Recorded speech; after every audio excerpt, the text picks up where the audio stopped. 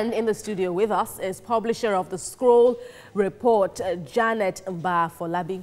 Good morning. Good morning. It's nice to have you, Janet, this morning. Yes. Absolutely. And so talking about what needs to be done now, people are saying, okay, there could be a reshufflement, maybe things will get better. But for now, what can we do?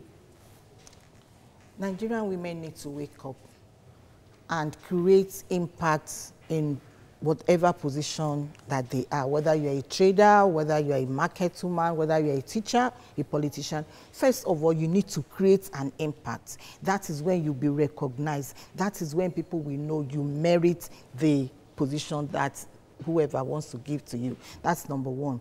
There is a global visible effort at bridging the gap between men and women when it comes to political participation and leadership roles. But it is not happening in Nigeria.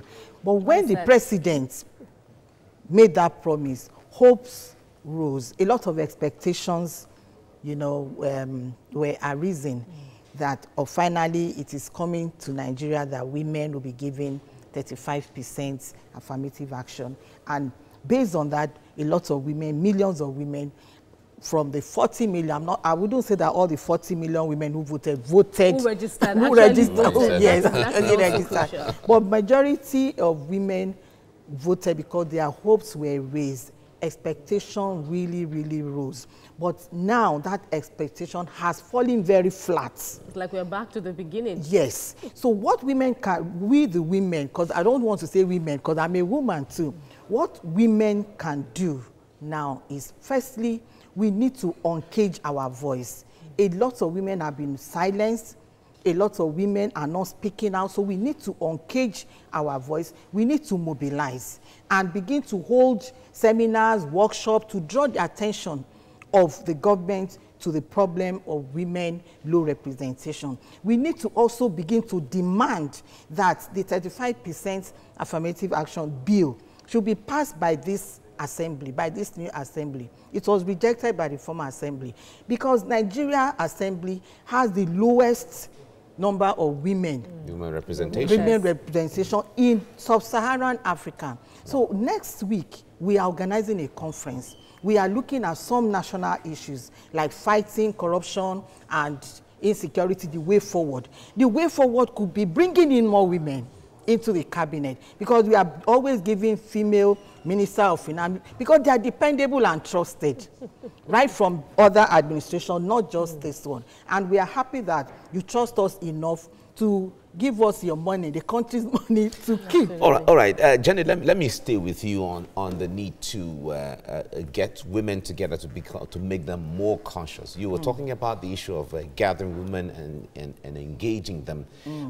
Certainly, that is a very important and cogent area where, even during the political dispensation, people have been saying women are not conscious enough. If you go to the lines and see if you do a head count, you find more women voting than even men. The lines for the ladies sometimes is longer.